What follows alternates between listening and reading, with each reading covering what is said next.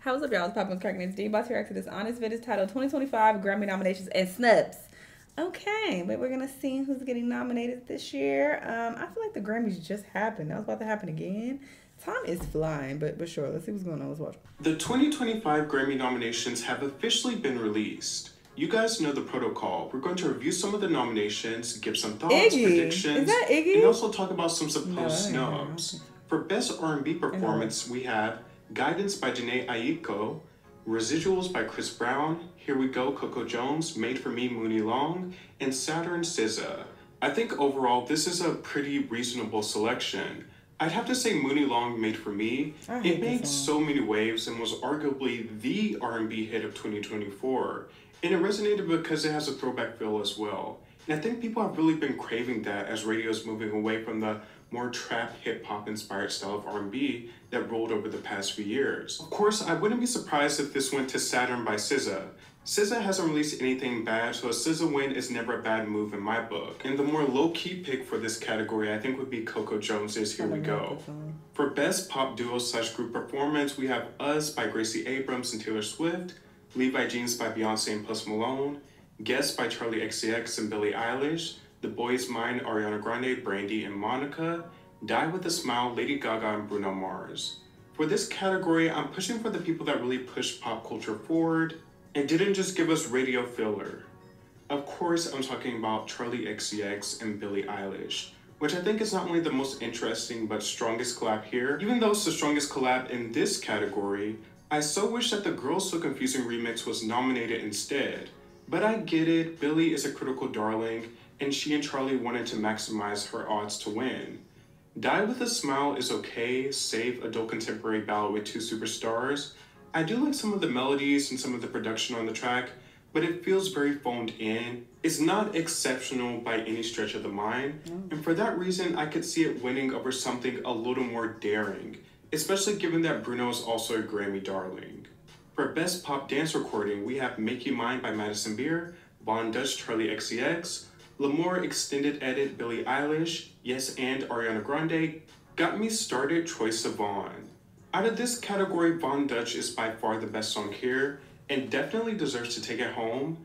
I do like L'Amour by Billie, but I think the original version is better.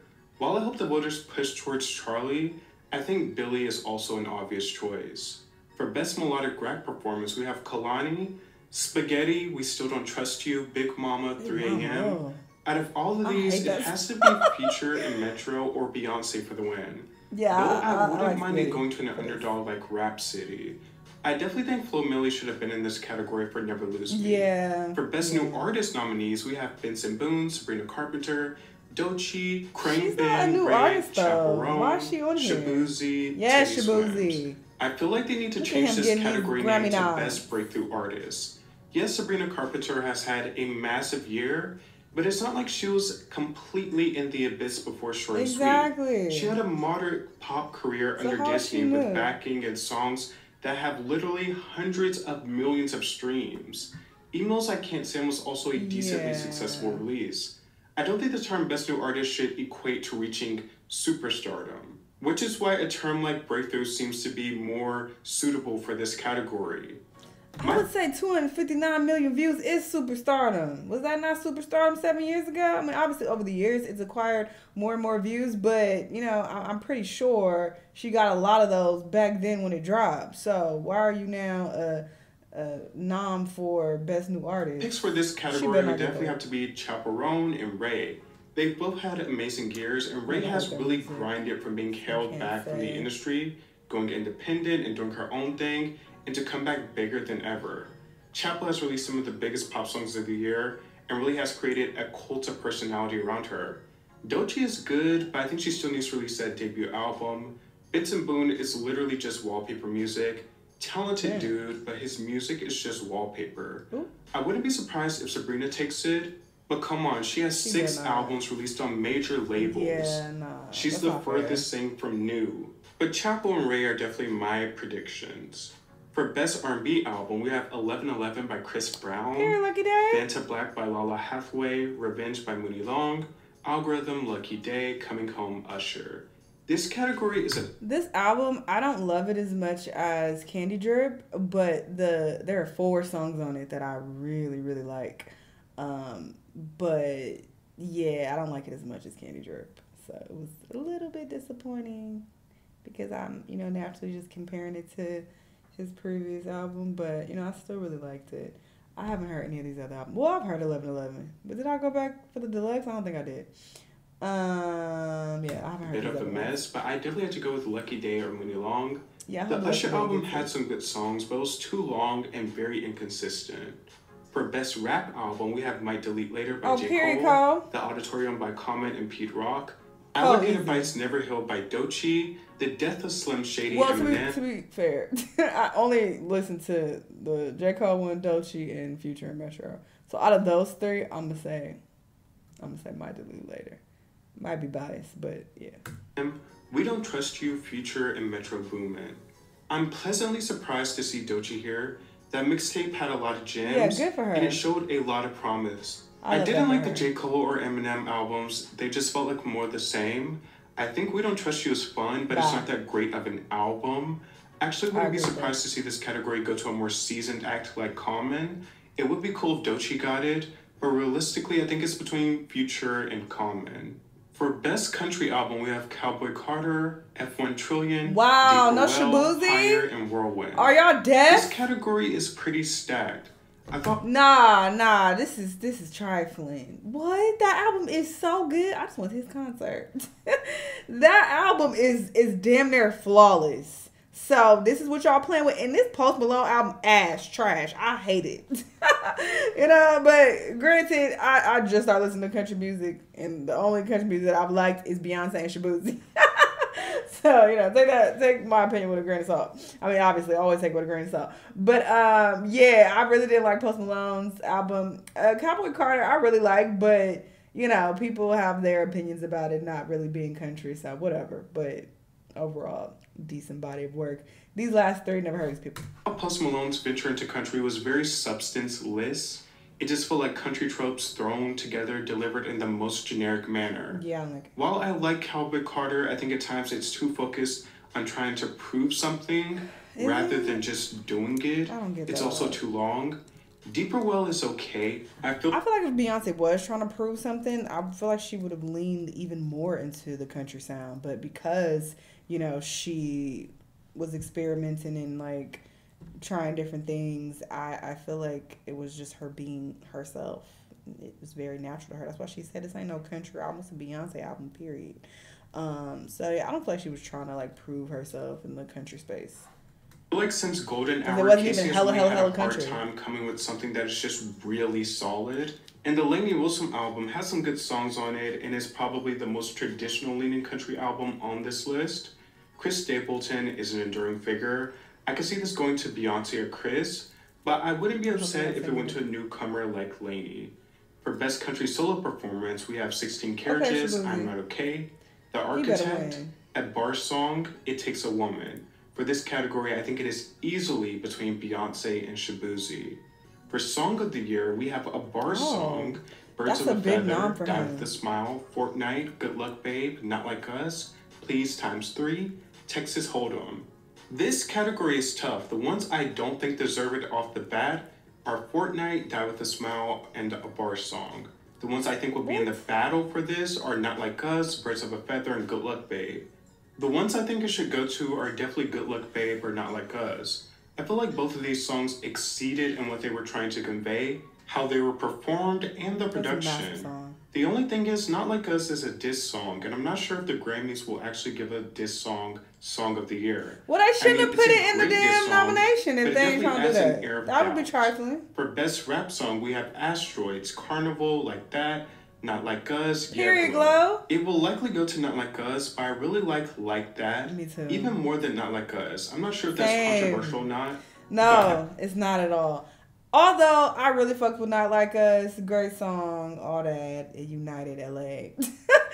It was amazing for what it is and for that purpose. But just overall, sonically, I like that better. I just do. That song just did something to me. That the production on that, it's so good. It's so fire. So I've worked out to that a million times. So personally, my favorite will be like that out of these.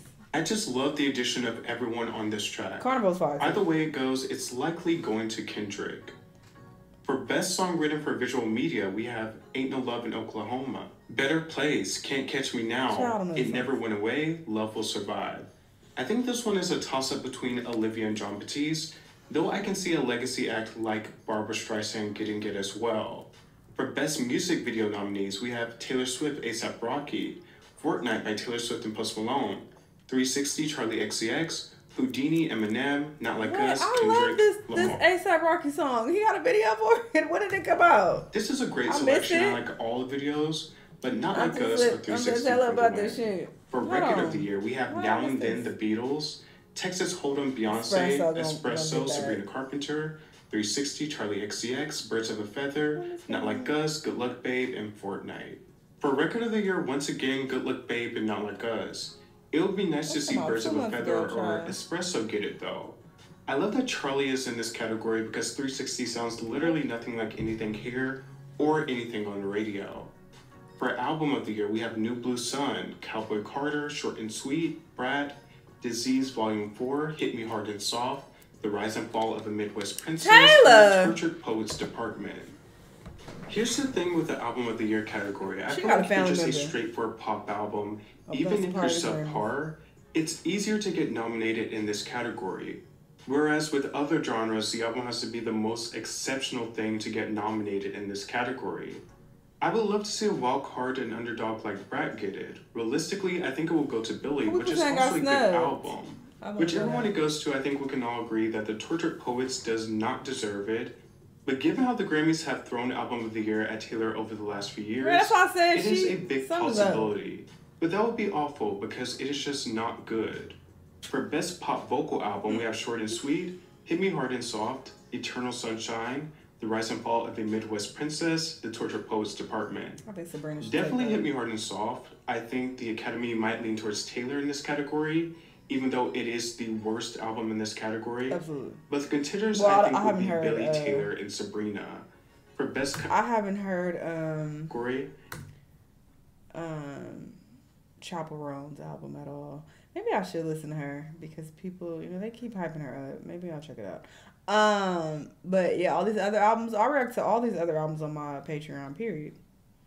Look at me trying to venture into the pop world, even though the only ones I already talked about on my Patreon. But the contenders, I think, will be Billy, Taylor, and Sabrina. For Best Country Duo, we have Cowboys Cry 2, Two Most Wanted, Break Mine, Bigger Houses, and I Had Some Help. Miley and Beyonce definitely need to bring this one home. For Best Dance Electronic Album, we have Brat, 3, Hyperdrama, Timeless, and Tilos. Brat undeniably needs to bring this home. For Best R&B Song, we have After Hours, Burning, Here We Go, Ruined Me, and Saturn. For Best R&B Song, I have to go with Tim's or SZA. I like both of those songs. I really love the Tim song though. Yeah, why she's not on here more? Oh, that's such a shame. I love that album. Best Engineered Album, one of my favorites. Algorithm, Cyan Blue, Deeper Well, and Pathogen, I/O, Short and Sweet. I'm happy to see Willow here. I would like to see her album get it, but I think Sabrina has the stronghold here. For Best Rock Performance, we have Now and Then, Beautiful People, The American Dream Is Killing Me, Gift Horse, Dark Matter, Broken Man. I wouldn't be surprised if the Beatles got this just because of what it represents culturally, but it should go to St. Vincent. For Best Country Song, we have The Architect, A Bar Song, I'm Not Okay, I Had Some Help, and Texas Hold'em. Come on. Once again, Beyonce or Shabuzi deserved, and I think they have the most likely chance as well.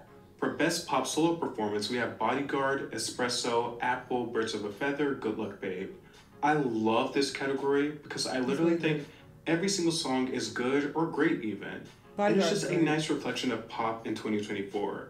I think it could literally go to... So Birds of a Feather, I reacted to this album and it didn't stand out. I don't even remember listening to the song, but I heard this song a while ago when I was out and I was like, this is Billie Eilish? This sounds so good. Maybe because it was just loud and I listened to it in a different environment and maybe because I was drinking a little bit.